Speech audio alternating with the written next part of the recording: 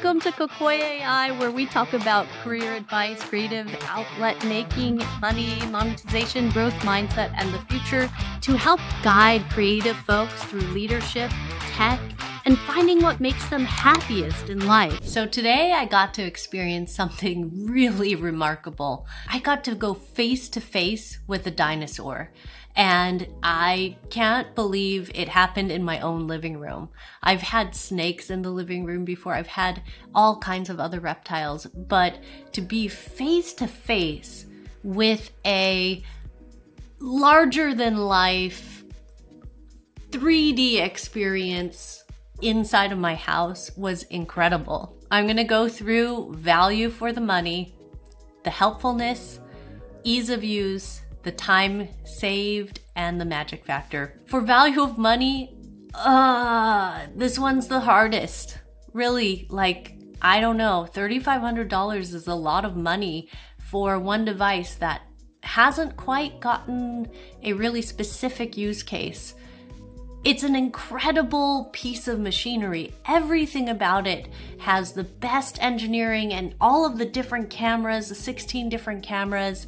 And I'm sure you can look up the technical specs on this incredible device that is so compact and makes you feel like you're in a completely different space. I'm somebody that cannot use contact lenses or color contact lenses because it prevents me from having a peripheral vision, which immediately gives me kind of a vertigo feeling. This wasn't there. In the Apple Vision Pro, I could see just as far as I can with my natural eyesight.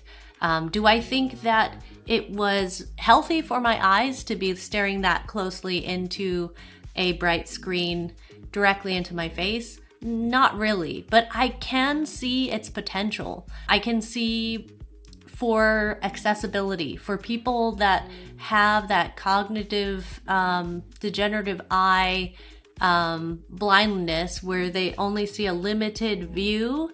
If anybody has this, let me know in the comments if you've tried the Apple Vision Pro in this capacity. If Apple Vision is an accessibility tool, that opens a huge amount of doors. On my number 2 is helpfulness. I see the potential. I don't know if it's there yet. It has such accurate eye detection of where your eyes are moving back and forth. I could see things like a teleprompter, or I don't know if you would use a teleprompter with that on your face, but if you were reading a book, you could just scan the words and it would just follow and keep going. You wouldn't have to turn a page. It would just keep going. It would be almost like an auto scroll at the speed that you're reading. And if you need to go back, you just look that way and it'll go back. I think that the way that it expands your view and your space is incredible. I didn't play around with it enough to see what happens if I have multiple screens open. How does it interact with other Apple Vision Pros? Those are all things that I'm interested in understanding. Ease of use, it's pretty easy once you know like very basics. It walks you through all the setup. You look at your hands and then you pinch. You don't have to move your hand. Like I kept going like this, but it's really just reading this movement. And then as you look at something, it knows what you're looking at and you can select it. It's pretty accurate. Some of the things in the UI are hidden.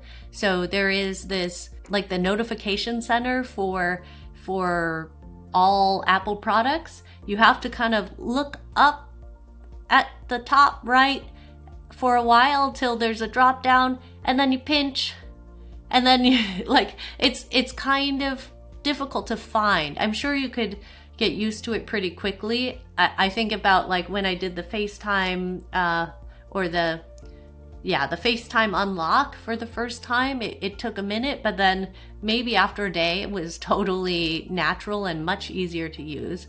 So I'm assuming that the Apple Vision Pro is similar to that. So I'd say it's pretty easy to use. Time saved, I'm not sure. It depends on what you're doing. it might be nice to have this focused space that you can kind of shut out the world so you can get one thing done.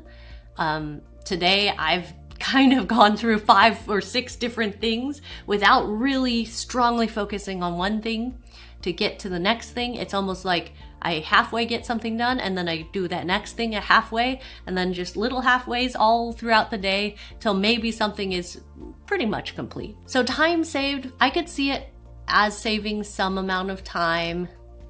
How much? I don't know. You might end up being more in the virtual space. It's not that it takes me out of my environment, but it takes me away from people and relationships.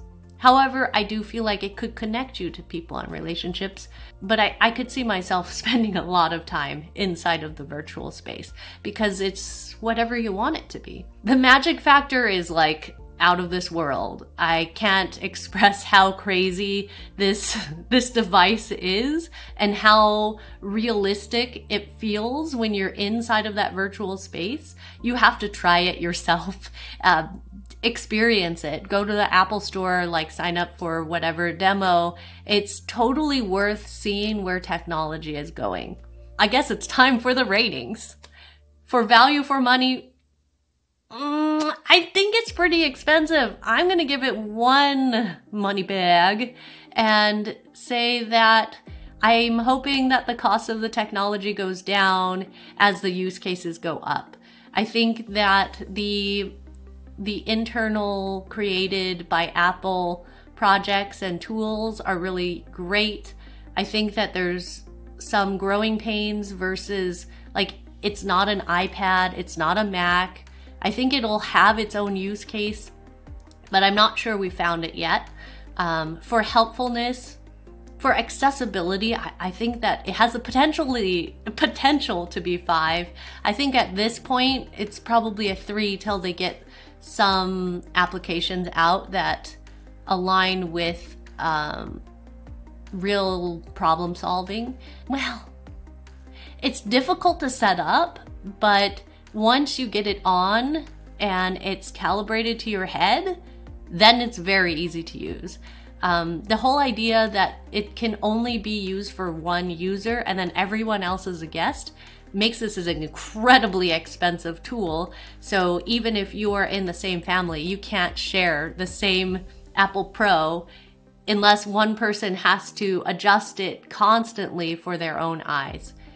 And that's kind of like not okay. So I think ease of use, I'm gonna give it 3. For time saved, I don't think it saves you time. I'm gonna give it 2.5 because it neither saves or gets rid of the time. The time is pretty much a constant. The magic factor, absolutely 5, if not like multiples of 5. This is going to be something that develops over time, and I wish it luck and success so that I can have a future iteration of this that maybe is lighter. It's really quite heavy. I can't really have something on my head for that long. I get really bad headaches. But I am really excited for this technology, and I hope you get to try it too, and I'll see you next time. Bye.